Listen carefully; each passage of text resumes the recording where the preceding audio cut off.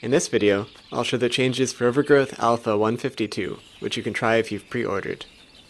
This week I worked on some stealth abilities, starting with this figure 4 choke, so called because of how the arms brace against each other to reinforce the hold.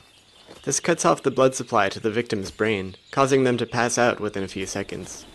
To perform the choke, you can just sneak up on someone while holding grab, which is right-click by default, and then keep holding grab until they fall over.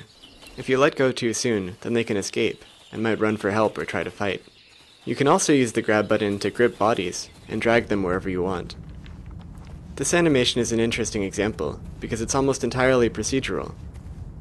There's a single keyframe for the basic pose, but the legs use procedural foot placement to walk around, and the arms use inverse kinematics to attach to the body. This kind of dragging is often implemented using an infinitely strong force, which can cause unstable behavior when dragging characters into obstacles.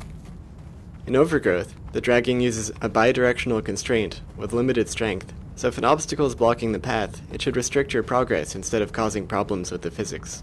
That's it for this week.